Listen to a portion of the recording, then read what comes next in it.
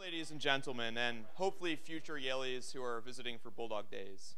My name is Trevor McKay, and I'm the president of the William F. Buckley Jr. program at Yale, and it is my distinct pleasure to welcome you to this afternoon's event featuring Mr. James Bennet to speak on why journalism is falling apart and taking liberalism with it.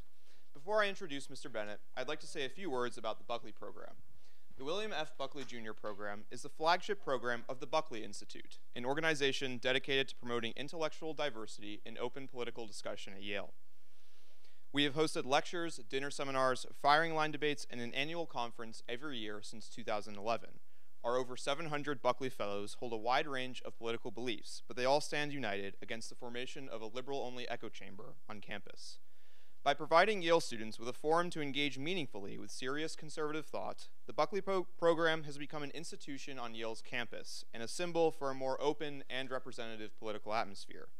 Especially at a university where the mission is the cultivation and creation of new knowledge, Buckley Fellows believe that all perspectives must be heard and examined in good faith. You can learn more about the program and how to become a fellow on our website at buckleyinstitute.com. I also want to emphasize the Buckley program's commitment to freedom of speech. Disruption of an event is not consistent with Yale's policies on free expression as outlined in the Woodward Report. I would ask that each of you respect the right of our speaker to be heard and the right of your fellow audience members to listen to the event. Thank you for joining us and upholding the value of free speech at Yale. And now this afternoon's guest. James Bennet is the Economist Lexington columnist and a senior editor. Previously, he served as a visiting senior editor at The Economist. He has also served as editorial page editor of the New York Times and editor-in-chief of The Atlantic. Before joining The Atlantic, he worked as a reporter at The Times in various roles, including Jerusalem bureau chief, magazine correspondent, White House correspondent, and Detroit bureau chief. Mr. Bennet resigned from the New York Times editorial page staff following the publication of Senator Tom Cotton's opinion piece calling for the use of military force to quell riots during the summer of 2020. Please join me in welcoming Mr. James Bennet back to Yale.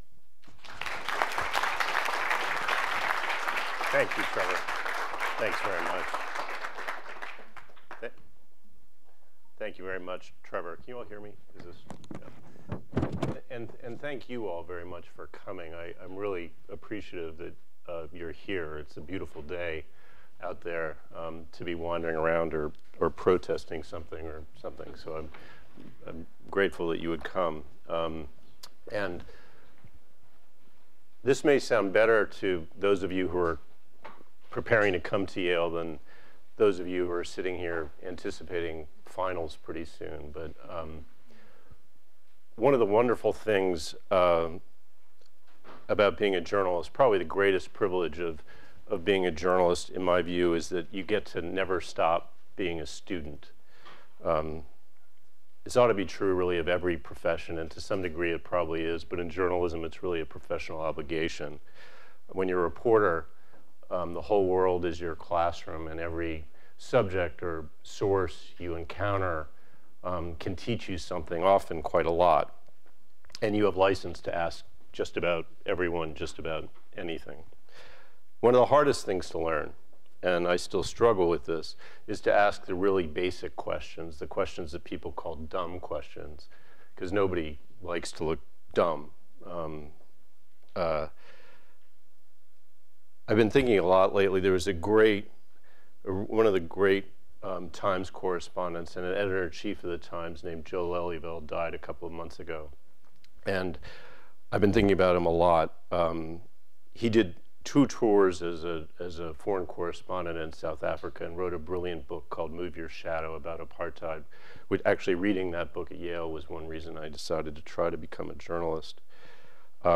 Joe used to tell young reporters at the time a story about when he was a reporter during the civil rights era and sort of getting his start, and he was sent down to a town in Mississippi, and he wound up interviewing a sheriff, a racist sheriff that another Times reporter, a legendary reporter named Homer Biggert, had previously interviewed. And Joe spent a lot of time with this guy. And at the end of the interview, the sheriff sort of looked Joe up and down, and he said, "You seem like a pretty smart fellow. Not at all like that other guy from the Times. That guy was an idiot. I had to tell him everything." And telling this story was one of Joe's ways of instructing reporters like me to be brave enough and smart enough too, not to pretend to be smarter or more knowledgeable than we were, never to go into a story assuming that we knew much of anything at all. An even more vital task for the reporter or the opinion columnist is to question what everyone around them accepts as true and settled. To be the person wondering before the Iraq War, how strong is the evidence really that Saddam Hussein has weapons of mass destruction? Or to be the person wondering in 2007, is the mortgage market really so safe? Or in 2016, to take seriously, as so few people did, a question like, how could Donald Trump actually win this thing? It's much harder than it sounds, and those examples are all illustrations of times when journalism really failed to live up to its role to scrutinize conventional wisdom. As George Orwell put it, to see what is in front of one's nose needs a constant struggle. And I've come to realize over my career as a reporter and editor, I certainly always haven't done a good job at this, and one of the areas where I've really fallen down is where it came to some of the values that matter most to me in civic life. Maybe out of a certain smugness or lack of imagination, for many years I assumed that the classic liberal values, tolerance, free speech, universalism, inclusion, open-mindedness, weren't merely self-evident, but were self-sustaining and even sort of self-actualizing, that human experience had made them a kind of historic inevitability, and that they, along with some form of democracy, some form of capitalism, were destined to spread throughout the world. I didn't really question that enough or think hard enough about liberalism's vulnerabilities, or whether indeed, I and others were living up to the basic commitments of the liberal project. It's been a shock to me to see those values not only successfully, for now, shrugged aside in countries like China and Russia, but to find them on the ropes here in the United States as well. And in my defense, I've been in very good company on this, I think. This view was shared basically by the Clinton, Bush, and Obama administrations. And in fairness to all of us, history gave these assumptions a huge push before most of you were born. But just as I was getting going in my own career, I graduated from here in 1988 in a period of great change, much like the period, not like only in the sense that it will be great change, the period that you all are going to be graduating into. So right after I graduated, the Soviet Union collapsed. And then within a year or two, the first web browser appeared, and the internet began to become widely accessible. I think it'd be hard to overstate how huge an impact these two developments had. Liberalism, democracy, and capitalism had triumphed in a decades-long struggle against what seemed to be the only comparably powerful ideology and system in the world. And suddenly, a new means of sharing information and ideas appeared that seemed capable of connecting everyone on the planet to everyone else. As Bill Clinton put it, and I covered the second term of the Clinton administration, he said back in 2000, there's no question China's been trying to crack down on the internet. Good luck, that's sort of like trying to nail Jell-O to the wall.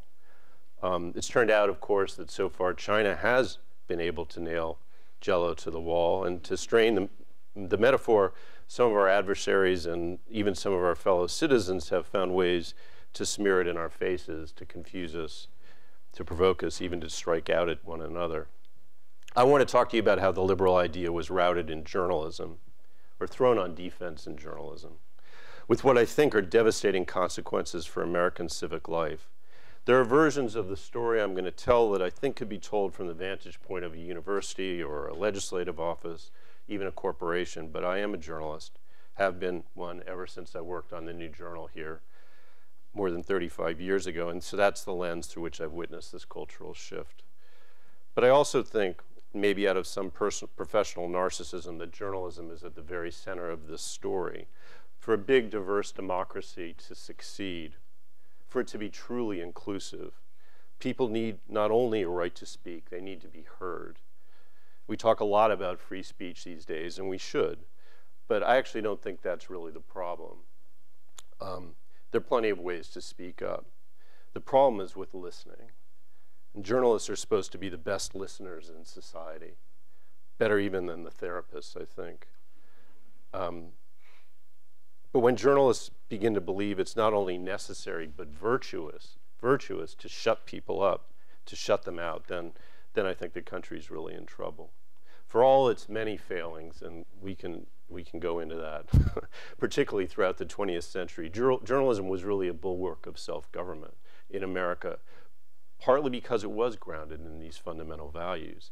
By being humble, or striving to be humble, God knows not always succeeding, about how little they knew, curious to learn as much as they could, and empathetic, not sympathetic, to people of all sorts, journalists were supposed to provide the reliable facts and the wide-ranging debate that helped other citizens form their own views about public life. The journalist's role was to be a sworn witness. The reader's role was to be the judge and the jury. In recent years, many journalists have come to think that it's their role to be the judges themselves, to instruct rather than to inform, to tell people what they should think, rather than to help them think for themselves. Now, as Trevor mentioned, and you may have heard, I got myself involved in a bit of an upheaval a few years back when I was the opinion editor of the New York Times. It was the summer of 2020, and along with peaceful protests against the killing of George Floyd, there was rioting and looting in some cities. The opinion department, which I oversaw, published an op-ed by Senator Tom Cotton of Arkansas, a Republican and a veteran, arguing that troops should be called out to stop the rioting in areas where police were overwhelmed. A majority of Americans at the time shared Cotton's view, according to the polls, though lots of people at the Times disagreed with it, including me, by the way. There was an uproar within the paper about this. Scores of journalists began declaring publicly on Twitter and elsewhere that the op-ed was not just beyond the boundaries of civilized discourse, but that it actually put them in physical danger. Publisher of the Times said he agreed with that view, and he told me to resign, which I did. A lot's been written about that episode, including now by me. I think because it was one of the most intense collisions that we've seen between the old conventional ideas about journalism's standards and values and the new ascendant orthodoxy. Don't worry, I'm not going to tell that story all over again. I'm happy to answer questions about it if anybody has them. What I want to do is explore the shift in journalistic culture that made it not just reasonable, but respectable for reporters to join in a chorus declaring that they were afraid of an idea. The Times, after all, is the paper that's prided itself since the late 19th century on reporting without fear or favor. And so how was it that so much of the staff could embrace the idea that a mainstream argument was too scary to publish? A lot of this shift has to do with the new illiberal ideology that percolated for years on some college campuses and has swept out in the last decade to really take hold of the American left, at least the affluent, educated left. Listen, I want to be clear. I actually think illiberalism is an even greater problem on the right now than on the left. But for news organizations like the Times that historically lean to the left, it's the influence of the left that mattered. How did some of these ideas so easily overwhelm the old conventional values of American journalism? It's not a story about some kind of political conspiracy. It's certainly not about malice or bad faith. It's about the cultural consequences of big technological change and the evolving commercial realities of the news business. These two forces have always defined for us what we think of as news, in scare quotes. And I think that definition has changed more radically than we realize and is going to continue to change over your lifetimes. It's changed even in just a few years, and with it, so have the ways we conduct politics and even how we apprehend reality around us. The first newspaper to be published in the United States appeared in Boston on September 25th, 1690. It was called Public Appearances, both foreign and domestic. The editor said the paper would appear just once a month unless, quote, any glut of occurrences happen. Imagine a world in which you couldn't imagine needing to publish a newspaper more than once to accommodate all the news. Things moved at a different pace, and people didn't imagine there could be so many occurrences worthy of note.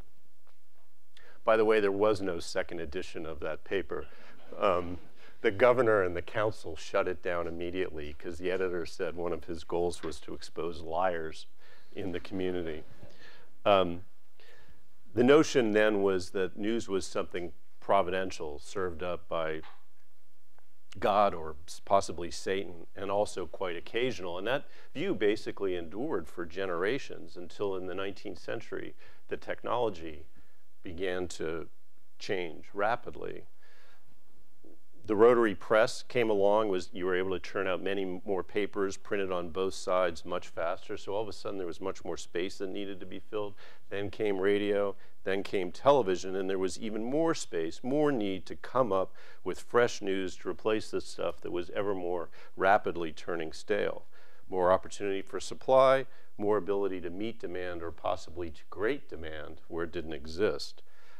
So where did all the news come from? Some of it came from sensationalism and fictionalization of reality. A lot of it came wonderfully from dispatching more reporters to more places in the world, covering subjects that had been ignored. And then the world also obliged by becoming ever more complicated and ever busier. But the arrival of this new mass market for the consumption of news helped give rise to the idea of a new ideology in journalism, the ideal of objectivity in reporting, because the business foundation of journalism began to change with the technology. Small printers in the 18th and 19th century made a living serving niche audiences, relatively small groups of subscribers with particular ideologies or points of view. The media landscape then was splintered.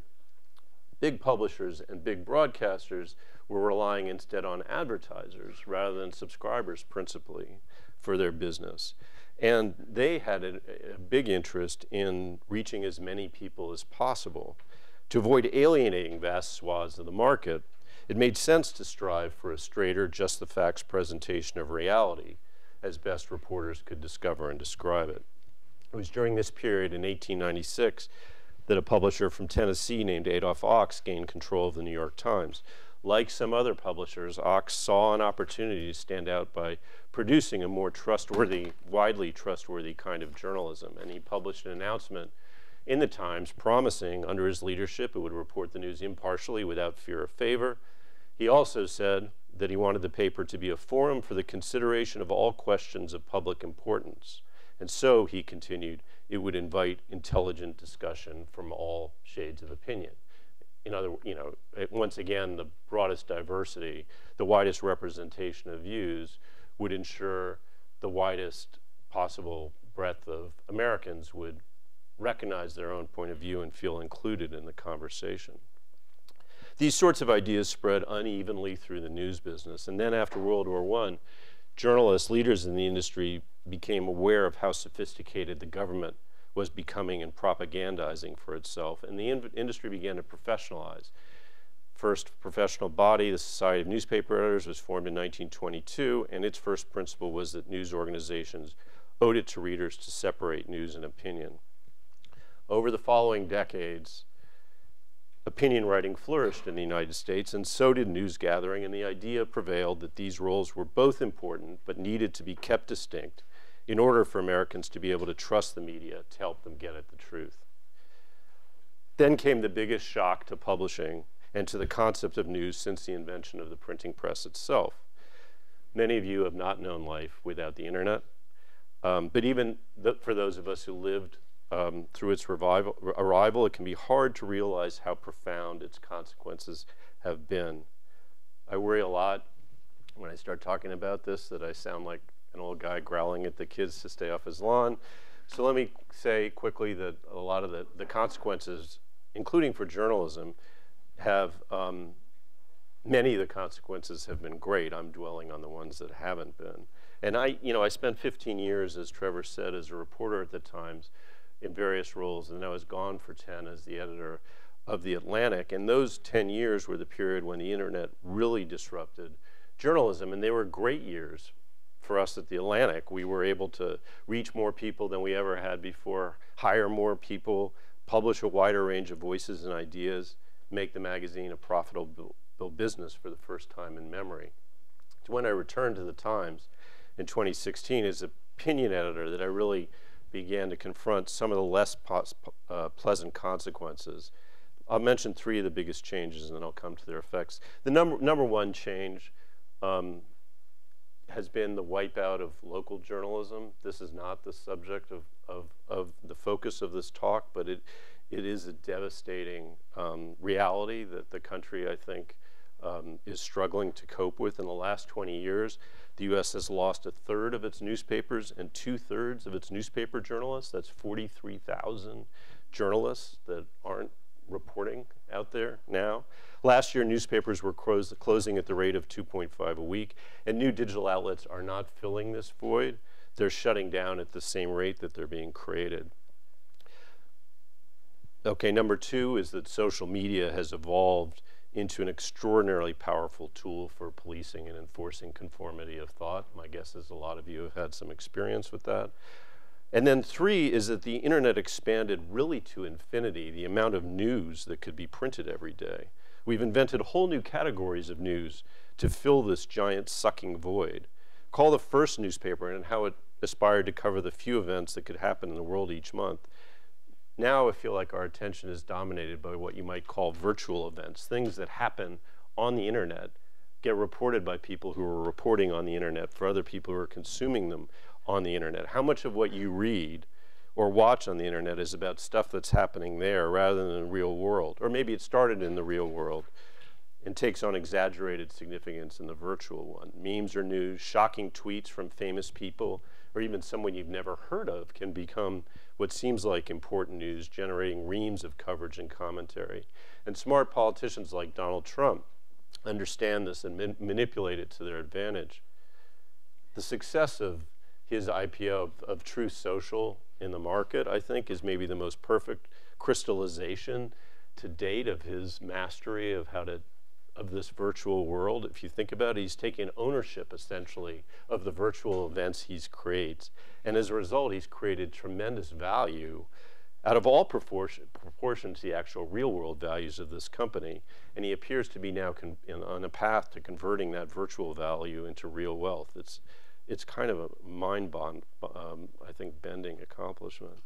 These changes all transform journalism. The wipeout of local news, in addition to depriving communities of a source of accountability for their leadership, destroyed the old training grounds for journalists, the places where they could report out in the real world and be held accountable themselves by the community for the accuracy, veracity of their work. Many of the new digital startups freely mixed news and opinion in their reports because that's what the internet rewarded and still does, first with clicks, then as social media took over with more shares by people who agreed with the opinion that was expressed or wanted to express their contempt for it. As the old distinction between news and opinion began to break down, even established news organizations like the Times felt like they had to ape that approach to compete. And journalists also began developing their own big followings on social media. Best way to do that is to help lead one tribe or another in social media. That made it not only harder for journalists to do the work of questioning groupthink, it began to turn them into enforcers of groupthink. Columnists at the Times, opinion columnists, are just some of the finest in the business. And they're certainly in the most privileged positions, among the most privileged positions in the business. But even they, in my own experience, could be reluctant to take on a particularly controversial subject or express a view that broke with received orthodoxy in a given tribe. As one opinion writer I was trying to encourage to do this one day put it to me, he said, "Twitter hates it." And it's very true. At these startups and in publishers like the Times, journalists spent more and more time covering virtual events or covering the world via the internet, they spent less time in the real world with notebooks in their hands, talking to actual people. Again, this is me sounding like a very old man, but I've come to believe that not all the old ideas are bad ideas. And they include real reporting. Sending a journalist from New York down to Mississippi, that can be really expensive, much cheaper, much easier to cover what's happening online. And the world online rewards that kind of work, or seems to, because very online people want to read about what's happening there. I'm not saying this stuff isn't all worth covering, but they've come to occupy too much of our attention and to mislead us about the real world, to distract and confuse us, even, I think, about what's real. Humans are so much more than the sum of their Instagram posts or their tweets or retweets. The internet leaves us with almost cartoonish stereotypes of groups we don't have personal experience with. During the campaign in 2016, I sent a young Times opinion writer off to Pennsylvania to interview Trump supporters at some rallies. She was quite of the left herself, and to her great credit, she wanted to get a better understanding of a voter that she really had no personal experience with herself. And when she returned, I asked her what she'd learned. I just remember this big smile on her face, and she was just astonished, she said, to discover how nice everybody was. Just didn't fit at all with the image that she developed of who these people were. And by the way, I heard exactly the same sentiment expressed just 2 weeks ago by another journalist. I mentioned Joe Lelyveld at the start of this talk. When he was editor, and I was a young reporter on the politics beat, he used to make us do a particular type of story that none of us really liked to do. We called them voices pieces. You were dispatched to a swing district in a swing state, like North Carolina, Pennsylvania, Michigan, and you were tasked with interviewing, I can't remember the number, but it was more than 20, a couple dozen voters with different backgrounds in politics, but you couldn't just stop on the street.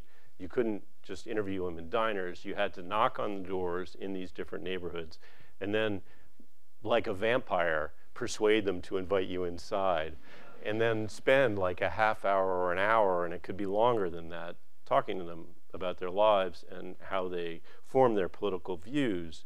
And the result, when you sat down to write this story, it was often kind of dull because it was really complicated. There was no simple theme. You had a bunch of different quotes from a bunch of different people with different complexities in their lives that yielded, different shades of politics. And it was only many years later when I became an editor myself that the penny dropped, and I realized Joe probably didn't care much about those stories at all. What he cared about was teaching us. He wanted us to have that experience.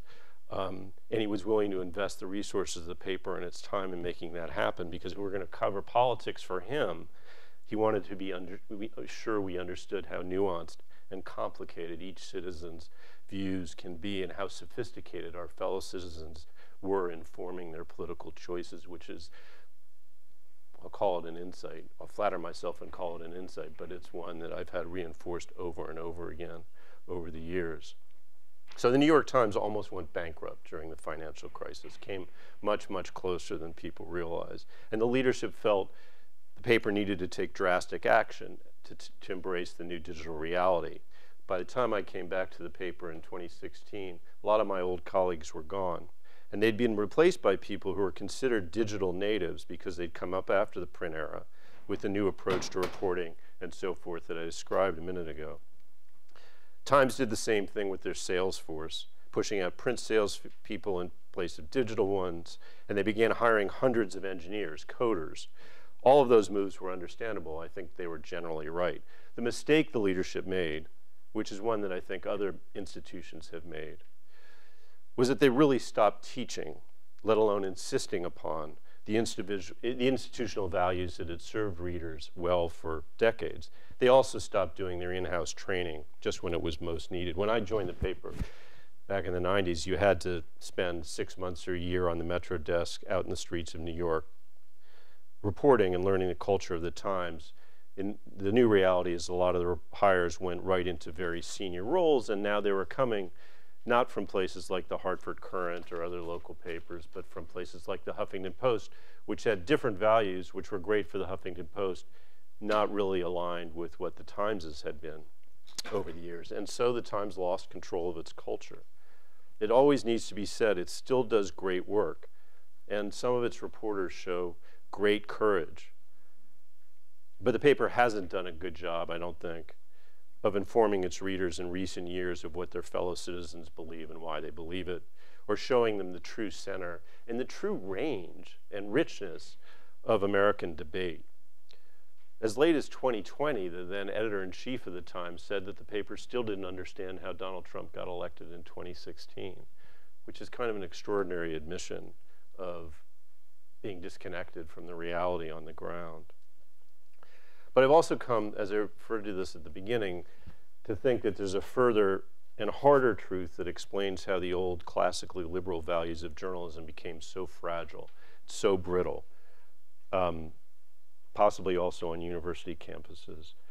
Truth is that for many years, like some other news organizations, the Times had failed to live up to its own stated liberal values. Consider the lineup of columnists when I arrived at the Times in 2016. There were 11 of them, all individually great, really great journalists. But as a group, only 1 out of 11 columnists was a person of color. And in fact, the Times didn't hire a black columnist until 1993, and thereafter only ever employed one at a time.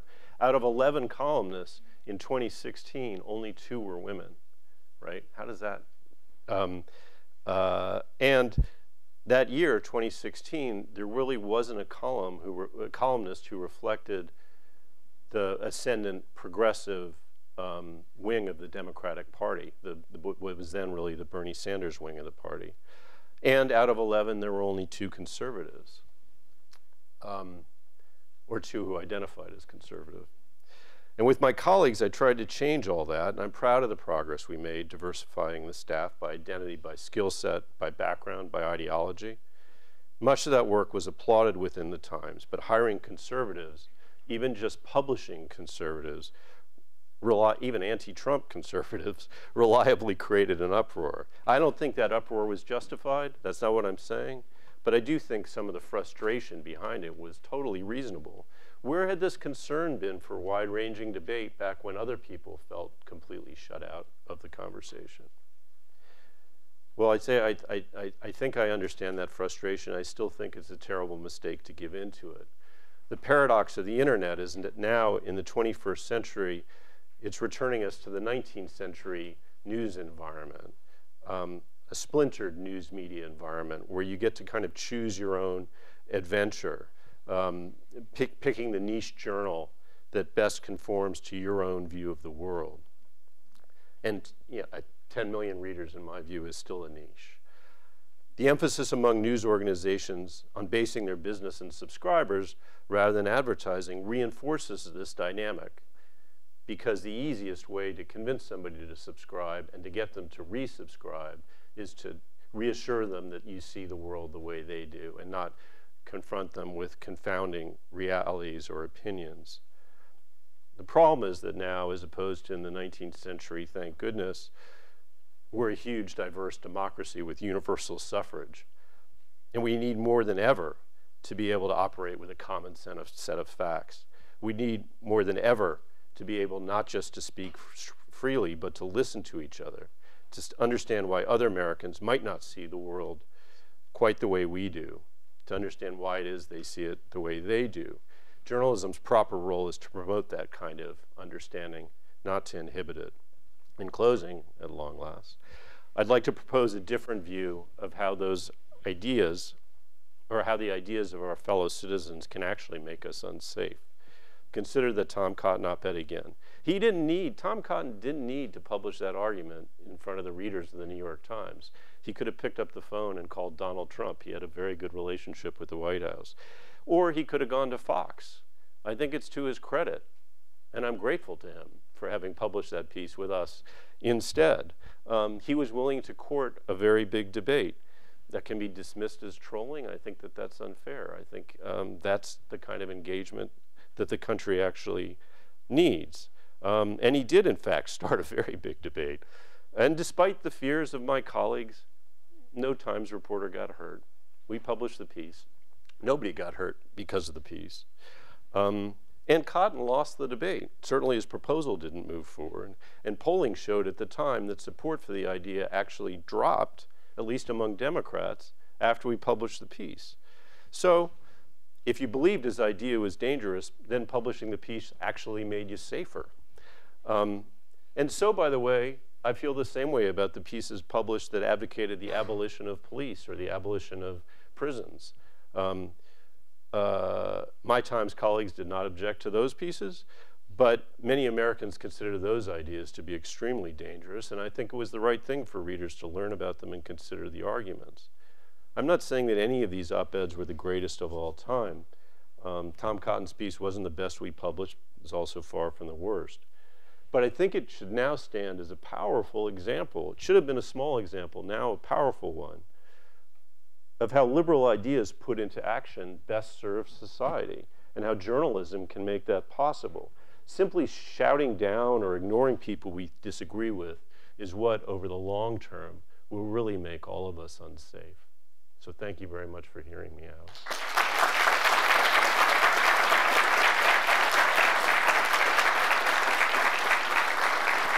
Thank you.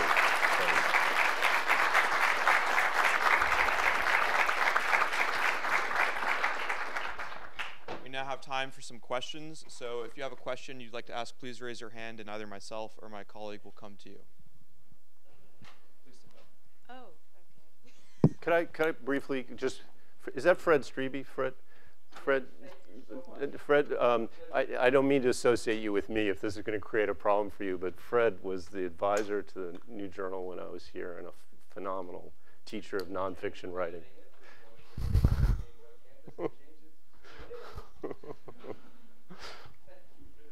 Thanks for coming, Fred.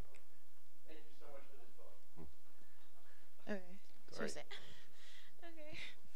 Okay. Hi, Hi. I'm Kayla. Thank you so much for your talk. It was really insightful and incredible. I was wondering, what is a prime example of this idea you were talking about of a piece of virtual news or a virtual event that you believe got too much coverage and sort of led to the idea of the news being sort of strayed away from?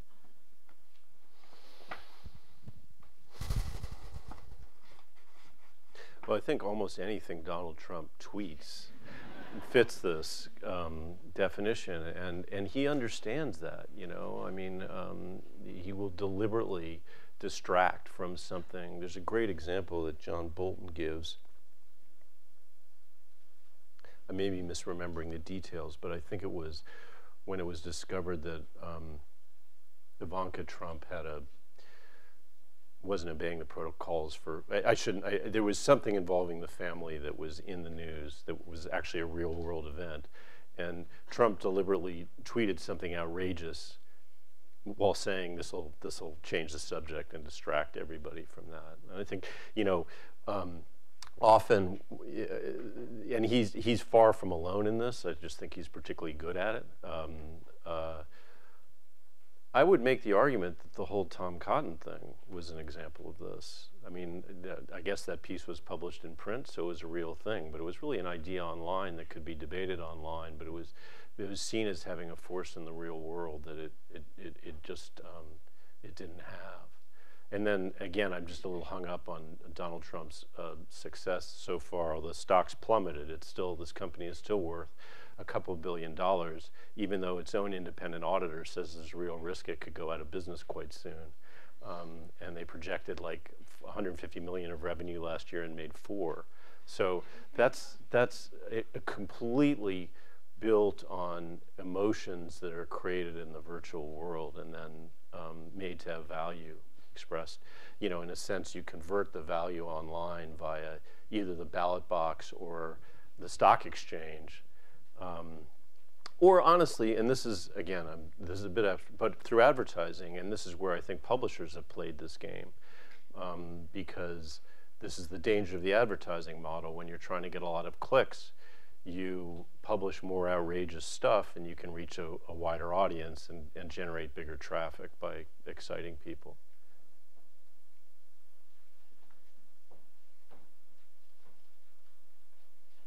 Thank Thank you for the wonderful speech. I'm Serena, and my question is, how has Elon Musk's acquisition of Twitter in his fight against wokeism affected journalism or the journalistic content on Twitter?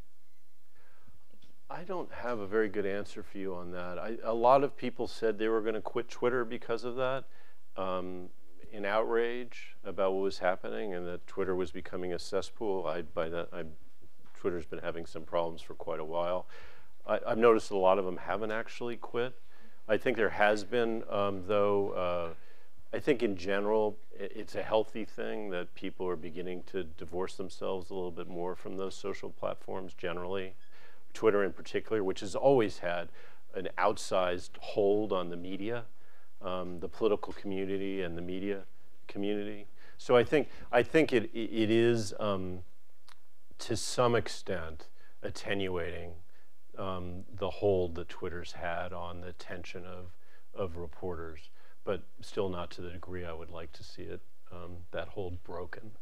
I used to think with my colleagues, I would say, you know, I would happily take the trade that they could post on Twitter if they just wouldn't read Twitter. It was the reading Twitter that was the problem. You know, posting could also be a problem, but the reading was the real problem.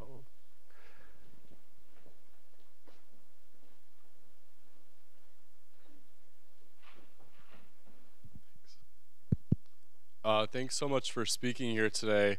A few weeks ago, NBC News decided to hire and then fire RNC chairwoman Ronna McDaniel after backlash from on-air contributors. What do you generally think about what happened? Are you on the side of hiring her, firing her? And especially my question would be, how far is too far when we're including ideas in the marketplace? Yeah. That's a very weird example because it's an artifact of a weird thing TV does that nobody else really does, which is to pay people big retainers so that they'll always be available to appear on a round table. And I'm not a fan of that in the first place. What it does is it saves them a lot of time booking people. But if you think about it, it's a very paint-by-numbers approach to thinking about how you convene debate, because what you're doing is picking a person that you will know will say exactly what you want them to say, right, each time, which to my mind is the opposite of kind of, as an editor, what you want, which is people who are going to surprise you and they're willing to be a little bit. So I'm sort of against that whole approach in principle. In that case, I think it was I think, I can understand. It's an odd.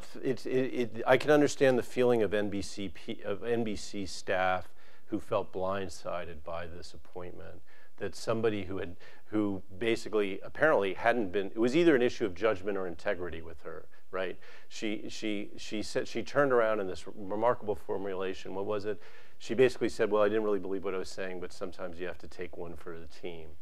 And to my mind, that's probably not quite going through the path of growth and learning that you might hope somebody would do before you would put the team uniform on them and say, "Go represent our network as a person of great judgment and integrity on air." So I was a little uncomfortable with it myself, and I can understand that. But again, it's this weird thing TV does that I don't. In principle, I'd love to see them move away from. Oh, and sorry. How far is too far? Impossible question. There is no rule. You know, I think there are basic rules. You don't get to publish things that aren't true, or if you do, and it happens a lot, you have to correct that immediately. And you need to. I think the tougher standard is just intellectual honesty. Another old boss of mine, I just think it's such a great rule, Charlie Peters, who was the editor of the Washington Monthly, and I was incredibly lucky to work for him. One of the things he said about writing was you have to be able to say the good thing about the bad guy and the bad thing about the good guy. And that that's like, to my mind, one of the simplest, clearest expressions of how you kind of try to stay honest. And I think we're losing that ability as the media becomes more and more partisan.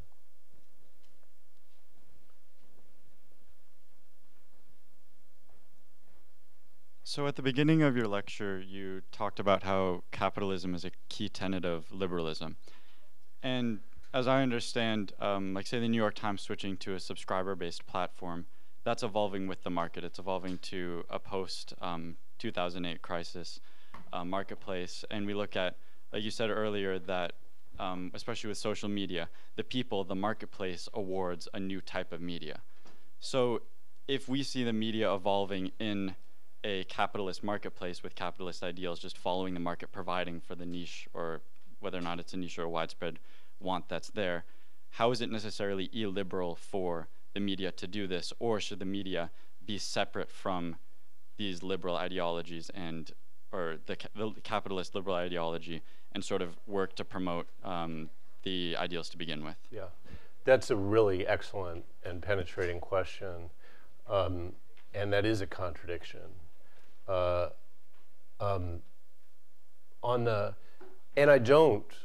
if the Times wants to evolve in this direction, I can't quarrel with following the market if it's what they need to do. What bothers me is the hypocrisy. And if you're going to do that, you should be honest about what you're doing and not pretend that you are representing a really wide range of opinion, and you really are representing, to the best of your ability, reality without fear or favor, if in fact you're favoring the version of reality that a particular subset of consumers is interested in. And I think it's a deep problem for these organizations. The New York Times is publicly traded, right? So it's got an obligation to maximize shareholder value. On the other hand, it has this particular weird fact that the family still has control, and that's always served as a counterweight, which is the roundabout way of reaching the point, which is that if you are an organization like that that has established a civic purpose that, to my view, transcends your market obligations, then you ought to live up to it. And I think that's what the country needs. But we could be, and again, this is partly why I say no bad faith or malice in what's happened here. It's the incentives created by this system. So, yeah. Hello. If I could, I'm sorry, I'm banging on too much. Just to complete the thought, I work for a UK-based publication now, The Economist. Very lucky to work with these people. And the UK media ecology is very different because of the existence of the BBC. You could never create a state organization like that in the US now, I don't think. And I have my concerns about that, for obvious reasons, for state censorship reasons. But it serves that media ecology very well. I'm sorry. Yeah, hi. In your talk, you talked a little bit about how the shift from paper to digital media sometimes created sensationalized news, especially as you need to get a certain amount of clicks in order to have your media funded. Do you think that increasing state subsidies of the media would help reduce this issue? And if so, do you think it would be worth it? Well, actually, it was the shift to print, to big print, where we first got a lot of sensationalism in the 19th century. Was when we mass papers, but then also that's true with the internet. I just think, I think the idea of more state sponsorship introduces a whole other set of dangers and questions that I'm not sure we're right now, bless you, in a position to grapple with. It worries me more than it excites me, that idea. And I mentioned the struggle at the local level. There are interesting experiments underway with nonprofit forms of journalism at the local level, and at the national level also. There have been some successful nonprofits created. They really haven't solved the problem yet either. So, but it's at least people are experimenting with all sorts of different methods. Hi, I'm Yenjay. I loved your piece in 1843, by the way, that you wrote on Thank the you. same Very topic. kind. Yeah, but my question is, what would you say to those that believe your framework of journalism is a noble cause, but at the end of the day, ineffective? Like when you say that like journalists should represent a wide range of ideas, what do you like? And yet like people still tend to like find themselves drawn to their own set of beliefs, and that will like lead to less people subscribing, and thus less people actually seeing these wide ranges of beliefs. Like, what are your thoughts that that framework will ultimately die off because of like a lack of belief in it? I think that is what's happening, and that may be what's happening, and I just think that's too bad, and that's why I'm here, you know. And because I realized, and this is part of this whole liberal values thing, I finally realized these ideas don't fight for themselves, and if you really believe in them, you ought to stand up for them.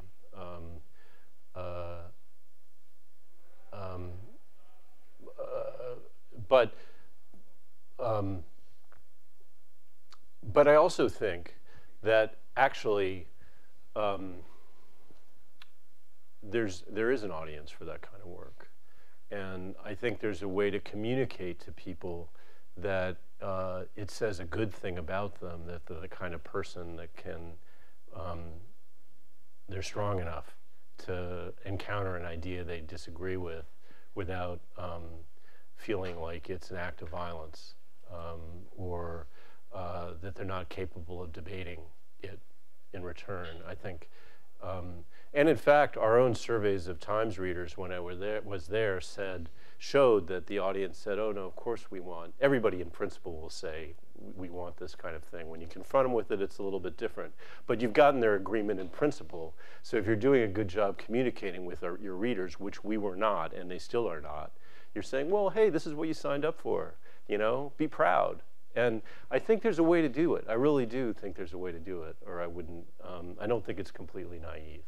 And if it is naive, then it's still worth going down with the ship on this one, as far as I'm concerned.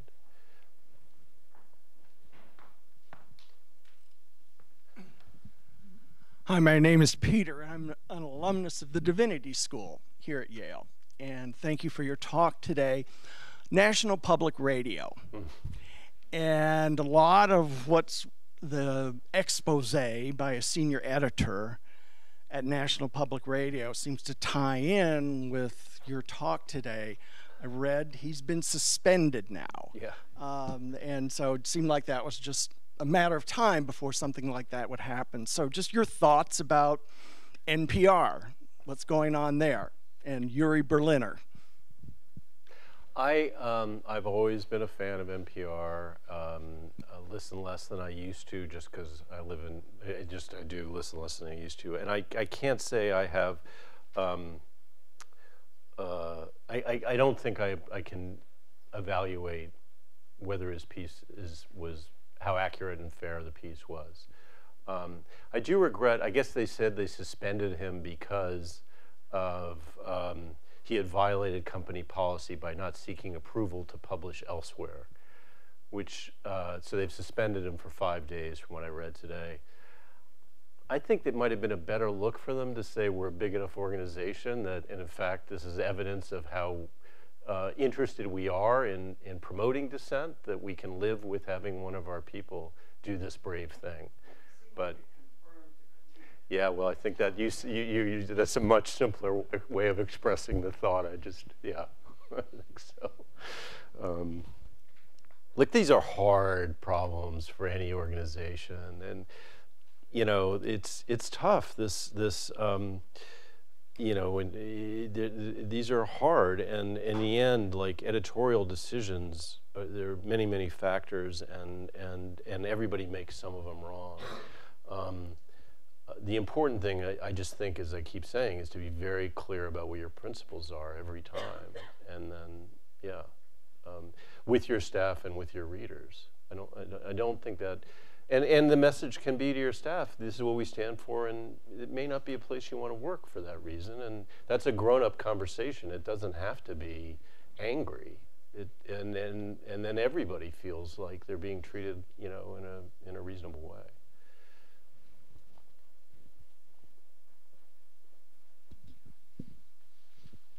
Thank you so much. My name is Elijah, and I guess I'm wondering, you kind of spoke about how, and I've seen this articulated in many places, how how tech and the internet and digital media kind of ate journalism.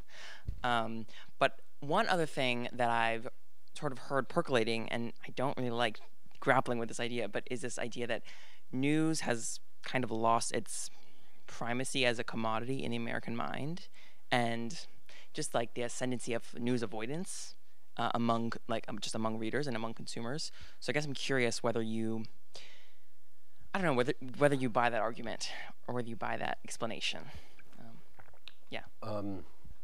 Explanation of, well, polling show, I mean, there have been surveys that show people are looking away from the news more, and I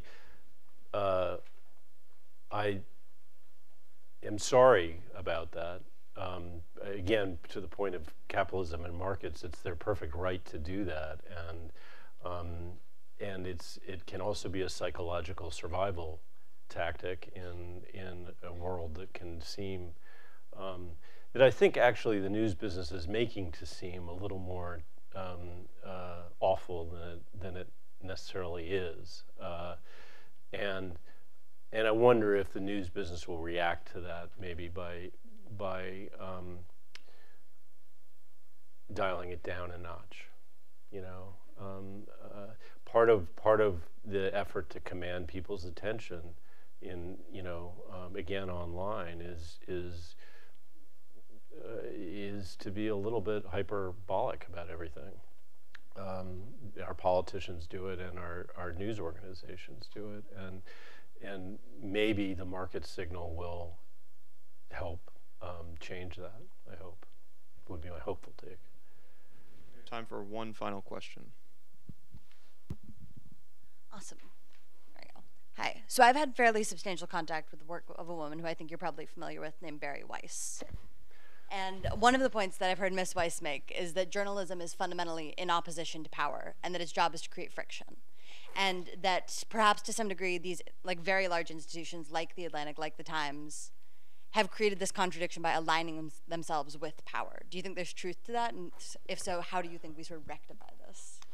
I hired Barry Weiss at the New York Times. So yes, I am familiar with Barry Weiss theory. Yeah, I mean, it's totally true. I worry sometimes that language, like we journalists, and God knows I just did it to you poor people, but we pat ourselves on the back too much, and we get quite pompous about our role. So I'm a little uncomfortable with the speak truth to power kind of thing, which feels to me like that's what activists do, and God bless them for doing that work. Journalists are not, we're oppositional, and hopefully oppositional by nature, and a lot of our work winds up being oppositional because politicians lie a lot of both parties. And so questioning power in that sense, as opposed to necessarily being oppositional, is our proper role. And I don't think we've done a very good job of it. I mean, I mentioned the Iraq War at the outset of these remarks. That's actually a really good example of, it's a real danger for journalists to cozy up to power. And it happens in all sorts of ways. I'm not just talking about political power. Access journalism is a real problem, cozying up to your source just to be able to get the interview you want to get, all those sorts of things, and those aren't proper roles for journalists. And Barry is particularly skilled at causing this kind of good trouble, I think, and biting the hand that feeds her when she feels it's merited. And with that, I encourage all of you who come back to Yale next semester to become Buckley Fellows, and also to please join me in thanking Mr. Bennet for his time. Thank you, guys. Thank you, guys. Thank you. Thank you.